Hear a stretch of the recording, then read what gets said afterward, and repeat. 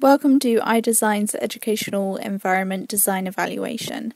Firstly, I want to start by saying a big thank you for listening to this presentation. It's an introduction to the research we've conducted on the design of educational spaces in relation to student well-being. Schools are places of safety where young people should thrive and grow, and for the majority of children, schools are an exciting space to learn, make friends, and explore the world around them. However, children nowadays have so much pressure on them to succeed in their exams, live up to peer pressure, and keep in with the in thing. And so for some, these centres of safety have become places of stress, anxiety, and depression, be it through bullying, violence, or general isolation. Many schools have policies in place to deal with mental health and bullying, as it is much more widely known and dealt with. However, many schools have not taken into consideration their spatial environment and how this might have an impact on the well-being of their pupils. We as designers would like to explore and rethink how through spatial planning, use of different furniture, and an innovative approach, we could address some of these issues that we have described. Unfortunately, the statistics around bullying are overwhelming. To look at just a few, Ditch the Label is one of the UK's leading anti-bullying charities, and they reported that 45% of young people experience bullying before the age of 18. And in the year ending March 2018, the Department of Education estimated that 17% of children aged 10 to 15 in England were bullied in the previous 12 months, in a way that made them feel frightened or upset. Our motivations for this project have also been driven by the facts surrounding the long-term effects of bullying. Ditch the Label conducted a study that concluded that 3 out of 4 people who were bullied said it affected their mental health, and nearly half became depressed as a result. And the Association for Psychological Science reported that those who have been bullied are more than twice as likely to have a difficulty in keeping a job or committing to saving compared to those not involved in bullying. So our main aims for this project are to encourage and celebrate self-expression, increase social interaction, and reduce hostile opportunity. We rely on schools to provide our children with knowledge and to steer them into a happy and successful career, but equally we also look to them for many other skills that contribute to life beyond the classroom, such as socialisation, listening, emotional development, confidence. But in order to be successful in this venture, we need to be creating schools that are reflective of these objectives. Traditionally, classrooms are organised in basic rows or clusters of desks. So for our next stage of research, we looked at existing school designs that boast innovative learning environments or learning systems that differ from traditional classrooms and teaching layouts, to understand how they work and contribute to bettering students' well-being. Firstly, we looked at Feature Telephone Plan, a Swedish school with an entirely different learning environment that is supported heavily by students relying on technology. Their spatial arrangement allows pupils to choose where they learn and reduces microaggressions in doing so. Then we went on to look at Finnish schools. Finland has undeniable great success in education, and they opened their first open plan schools in the 1990s. People were sceptical about how this would work in terms of acoustics, hence the introduction of shoeless schools and the integration of other noise-reducing habits. But better surfacing materials are now available as well, so it proves this type of environment can work. There are also Montessori and Reggio Emilia schools, which use an emergent or child-centred curriculum, improving focus by piquing children's interest in what they wish to learn. And finally, forest schools, which have become more common in the UK, especially within primary learning. This learning outside element with a lot of physical activity boosts students' well-being. Now, the forest schools and Montessori are approaches that you might be aware of as they are happening in the UK. However, the more advanced spatial concepts, such as those used in Feature Telephone Plan and the Open Plan Finnish schools, are concepts which haven't been implemented in this country. So then that leads us to question why we haven't been proactive in adopting new approaches. A big focus for schools and teaching professionals is obviously the content students are learning and the ways in which they are learning it. But often overlooked is the classroom design.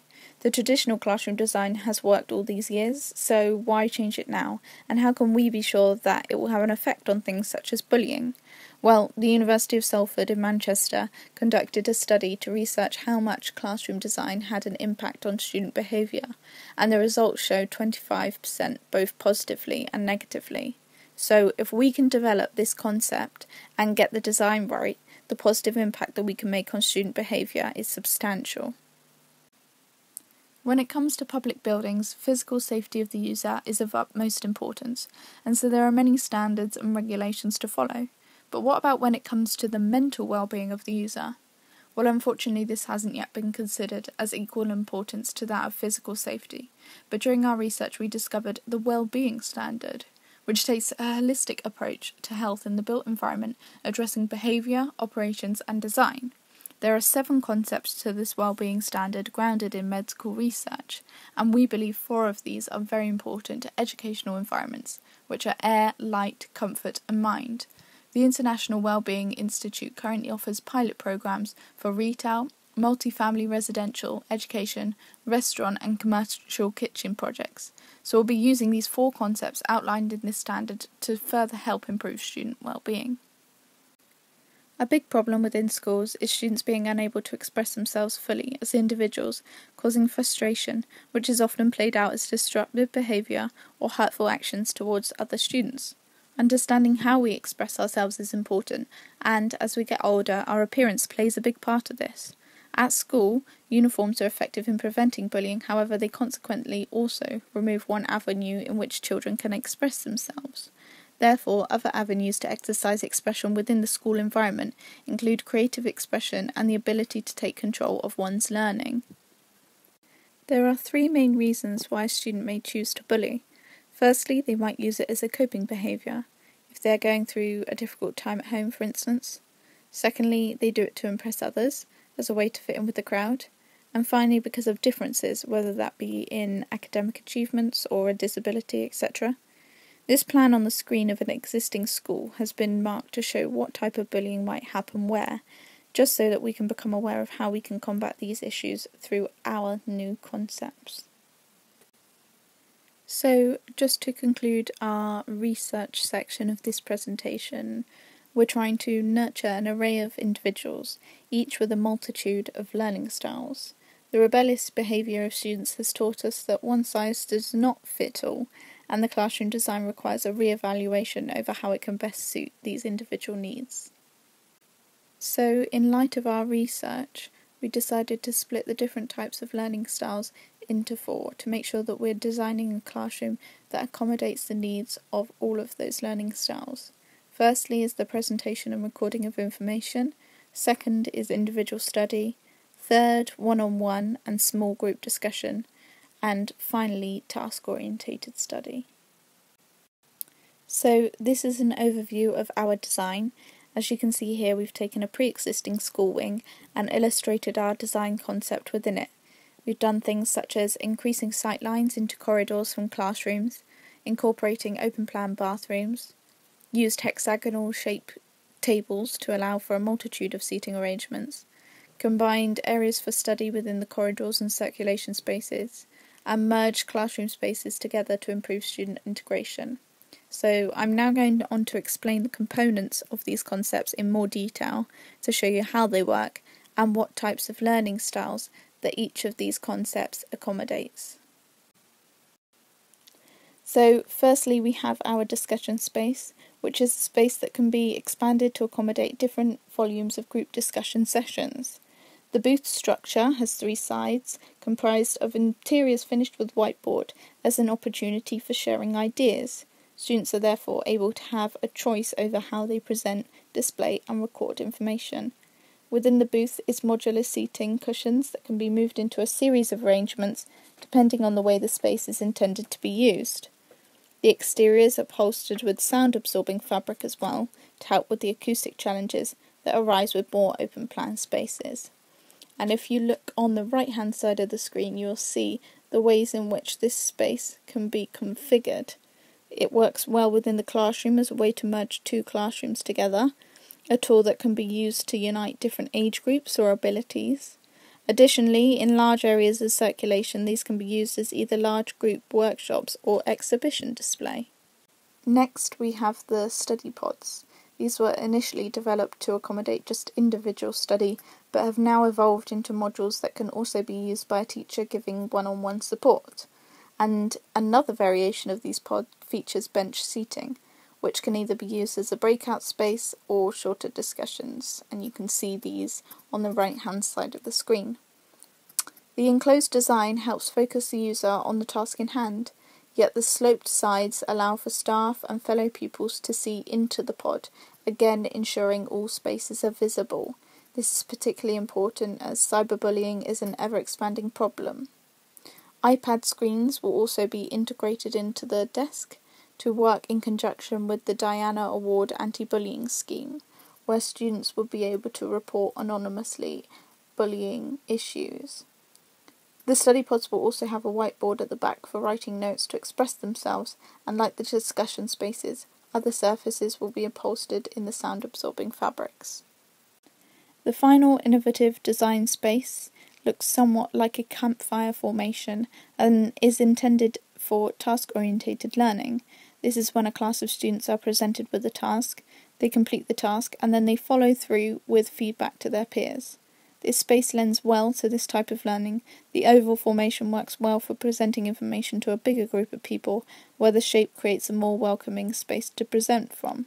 There is ample desk space to carry out the task, and the fixed nature of this unit removes other distractions and keeps focus, for example, preventing students from rocking on their chairs. A big talking point is the bathrooms. As indicated in our earlier research, this is an area for high levels of bullying and other antisocial behaviour, predominantly because it's generally out of sight and staff are rarely, if ever, patrolling within this space. An open-plan bathroom is not something new, it's been done before and is being encouraged in school new builds. However, it has faced some criticism for invasion of privacy. The cubicle doors on our proposal will each be full height to combat this, and security cameras and adjacent windows, of course, will not have view of the communal wash basin. This is purely to increase natural surveillance of this area. The choice of trough basins will aid with other common antisocial behaviour such as blocking and overfilling sinks. So here's a render of how that might look in conjunction with the corridor space. As you can see, it's all open, and then we've got like a discussion or a breakout space within this corridor for students and staff to use. The psychology of colour is also another very important aspect that we are taking into consideration with this design. For example, did you know that you're more likely to lose your temper in a yellow room? And here you can see we just have a series of renders that show you how the students and the staff might interact within the space or how they might use the space. We've gone for using more cool toned colours in these renders, so more creative colours, but obviously they can be changed depending on school branding or other elements such as what emotions or what behaviour you want to spark within that environment, such as creativity or being more focused. So just as an overview of this presentation and an understanding of our journey of this project, we've empathised and defined a problem within schools that we wish to make a difference to. We've ideated some concepts that we think will or can work very well within a school environment to help improve these problems. And our next steps as such are to prototype and to test. As a part of our next steps, we would also really appreciate if you would just be able to take a moment to answer a short questionnaire that would help us to further our understanding of existing wellbeing policies within schools that you may have worked in or have knowledge of, and also really to evaluate the feasibility of our concepts that I've just outlined to you, whether that's something that you think might work within a school setting, or to give us any improvements that you may think would benefit us. But once again, I'd like to thank you for the time you've taken to listen to this presentation. We really appreciate it.